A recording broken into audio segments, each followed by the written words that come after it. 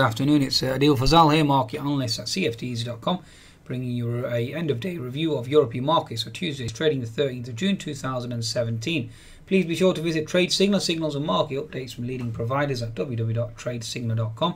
You can certainly download the app at the Google Play and the Apple App Store.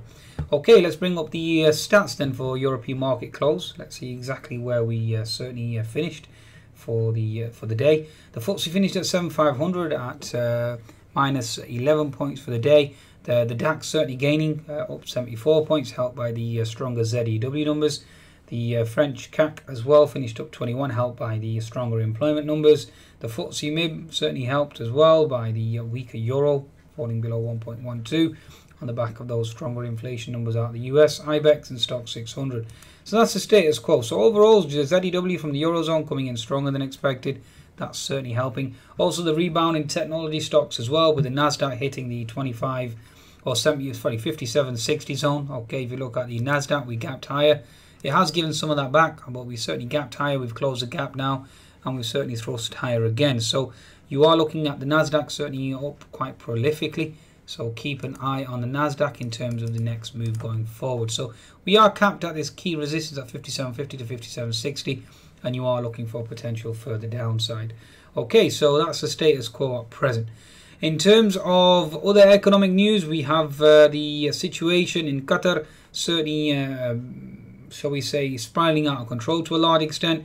Qatar, the world's second largest helium producer, certainly starting to shut down. Also, the Iraqis are certainly opposed to the bombardment against Qatar. So again, we'll see if that certainly starts to have an impact on the market. So far it hasn't. The market certainly seem to be ignoring it altogether. Also with regards to the UK, John Major warns against DUP deal as talks with the Tories begin. Okay, so basically apparently the DUP deal more or less done and dusted, and certainly needs to be signed tomorrow. And again, it'll be interesting to see how the market responds to that. We have had stronger inflation out of the UK today, so therefore keeping the FTSE 100 at bay due to the erosion in real wages, certainly hurting economic growth going forward. Okay, so other economic data that I can certainly go over. We had a stronger inflation number. We had Red Book Index coming in slightly weaker than expected. We're looking forward to the API data at 9:30 now. We'll see exactly how that responds. We have had a spike in oil though. I can't actually pinpoint the reason why, but certainly a spike in oil. If I go to the 15-minute chart, you can see we've had a thrust from that 45.6, rallied almost $1, just literally out of nowhere. Quite an impressive thrust at that. Okay, so certainly looking to the reasons why. Okay, if anything, maybe the Iraqis opposing the Qatar blockade, whether or not that certainly exacerbates and complicates things. I think we already know where the Iraqis are. They're certainly supporting the Iranians, so obviously they would come out with that. But anyway, either way, it certainly seems like the situation is getting out of control, especially with the leader of Iran stating that he has evidence that the US are dictating and obviously supporting ISIS, which is quite interesting. Okay, so that's the status quo. Now let's see exactly where we are from a technical perspective. Okay, moving on to the daily chart first and foremost, holding that double top and you drop. So 12.84 you were certainly holding at present. Euro hovering around the 1.12 level, so again, no drastic drop in the euro. The HNS formation on the 60-minute chart seems very interesting to me. Now, given the fact that the Nasdaq has fallen back 200 points, the German DAX certainly hasn't fallen back and hasn't retraced, so again, that's a cause for concern.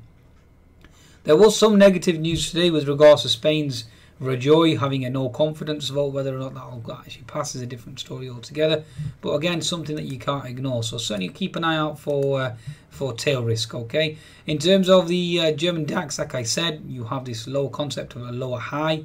Okay, you have an unfilled gap left above. Yes, we are aware of that, but you also have the HNS formation. So if the Nasdaq continues to flush today, or actually if it does flush today, or US equities certainly top out, then you are seeing the DAX certainly flush to the downside as well. So keep an eye on the DAX. Okay, let's see exactly what happens there. You've certainly held that resistance at 12.780.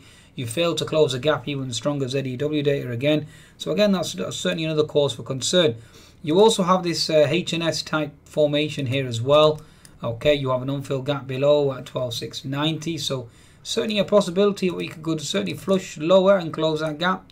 Okay, and leave a gap above or unfilled. Okay, so right shoulder then looking to flush if the Nasdaq flushes as well, down to 12,700, potentially down to the gap fill at 12,690. So certainly watch out for equity market weakness. That's basically my motto. Okay, watch out for equity market weakness going forward. The French CAC, okay, stronger employment data out of the French CAC certainly helped, but still an inside bar. Okay, so no real significant move higher. If anything, the bears are in control. 60-minute chart still languishing at the lows. We failed to close the gap below. That's obviously due to the stronger employment data. And again, like I said, you have that unfilled gap at 5,300 that you could potentially target on the French CAC. Certainly building a base around this 5250, but if we flush in US equities, then we are looking at closing the gap below at 5240. In terms of the FTSE 100, certainly remains weak from my perspective. Again, we are looking to target that gap at 7450, especially with stronger inflation numbers today as well.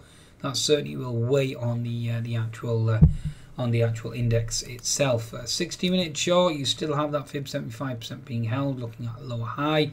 And again, it's a matter of whether or not we test that 7450 double bottom, or we actually go and break below to 7390.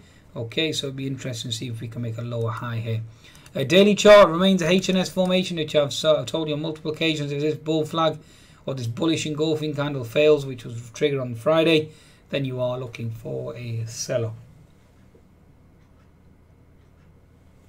Major political uncertainty in the UK, Brexit uncertainty as well, all those factors adding together and signal risk aversion from my perspective. Okay, so therefore you are looking for a move lower, so keep an eye on that.